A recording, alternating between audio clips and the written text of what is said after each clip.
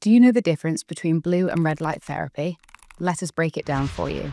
In simple terms, blue light tackles breakouts and blemishes, while red light targets signs of aging. But what's the science behind these two therapies? Let's take a closer look.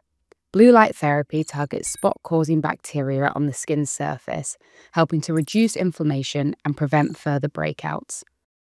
Red light therapy penetrates deeper below the skin's surface to target signs of aging, boosting collagen production, reducing wrinkles, and promoting overall skin health. Combined, these two therapies can reduce blemishes and help clear and brighten the skin. So, which light therapy should you use for different skin concerns? Blue light therapy helps clear inflamed and irritated skin with mild to moderate breakouts. Red light therapy is more suited to treating the signs of skin aging and pigmentation. So, which skin types are blue and red light therapy suitable for? Blue light has been tested and shown to be suitable for all skin types, but may carry a higher risk of hyperpigmentation in deeper Fitzpatrick skin tones. Red light therapy is also suitable for all skin tones and may help improve the appearance of pigmentation.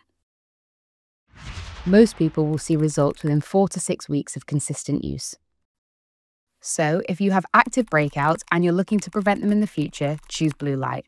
Whereas if you're more focused on reducing the signs of skin aging, red light is for you.